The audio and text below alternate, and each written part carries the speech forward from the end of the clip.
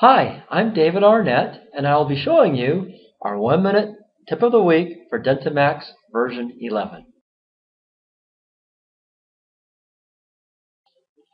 Today we're going to review exporting your information out into a format that can be imported into Excel or other programs.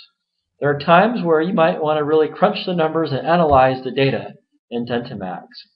DentiMax, in many ways, is a very open system.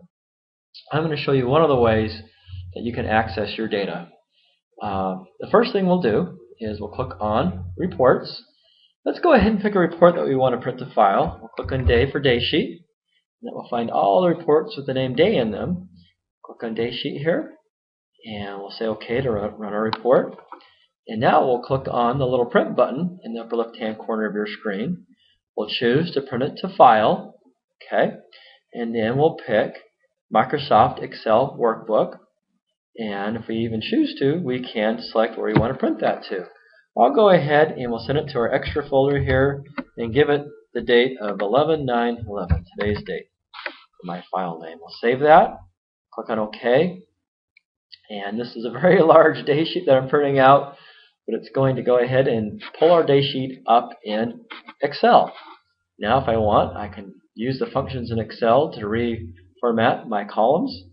And if I wanted to, I could add up my numbers or do whatever kind of number crunching I want that makes sense for what I'm doing here.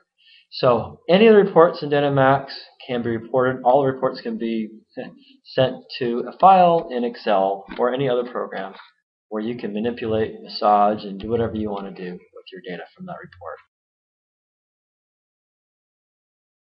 Not only do I have the ability to print out my reports to an Excel spreadsheet or other files, I also have the ability to print my list to file, available lists in the program, be it an insurance list or a patient list or whatever list.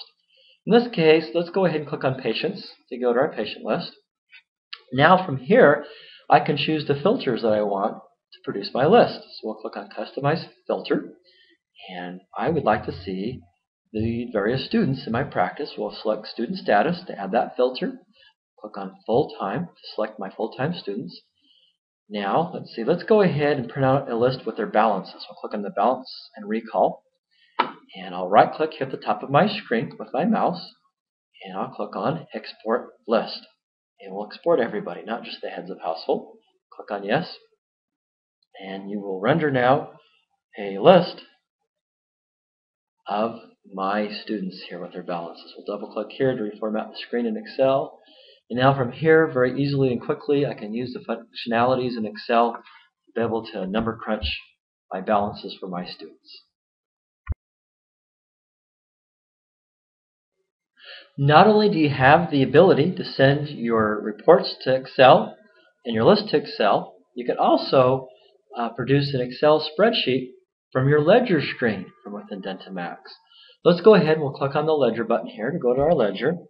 And we'll take a look at the Davis family. So we'll type in DAV for the Davises. Press Enter here.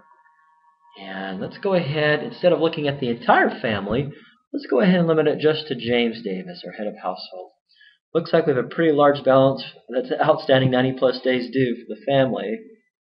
James Davis's portion is $1,500. Let's go ahead and export this so we can do some number crunching. We'll right-click here at the top of the screen. We'll click on Export Ledger. And let's go ahead and open this file up now within Excel.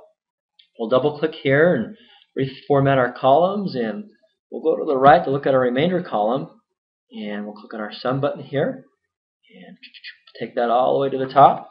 And yep, we owe $1,500, or he owes us $1,500. And so you can see what a wonderful thing. And within DentiMax, you can export basically all of your data, do whatever kind of number crunching you choose within Excel.